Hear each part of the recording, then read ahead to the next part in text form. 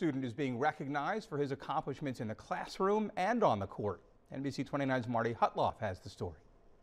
Western Albemarle's Luke Kielbasa is one of just 5 kids in the Commonwealth to be honored by the Virginia Sports Hall of Fame for its Student Athlete of the Year award.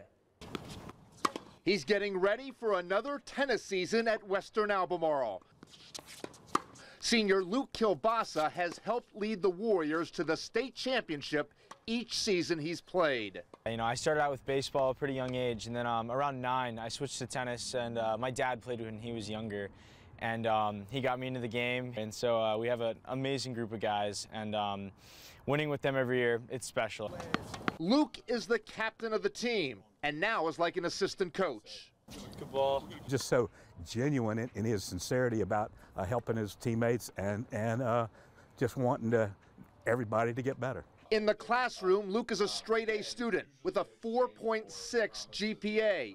He's also spent hundreds of hours doing volunteer work, including teaching tennis to Special Olympic athletes.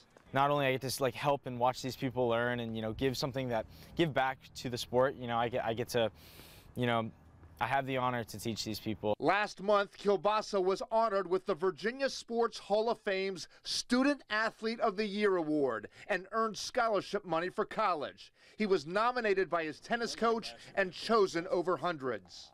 He went around and talked to everybody that was involved in the ceremony and spent some time with them and thanked them. And he's beyond his years in terms of just understanding how you go about expressing your gratitude. For college, Luke is interested in surgery and medicine, specifically in prosthetics and paralysis work. I've just always been interested in the nervous system and paralysis, and I don't know why, but it's been a curious thing for me, and I enjoy the idea that kids like my age, younger, who perhaps weren't born with, all their limbs, everything working right.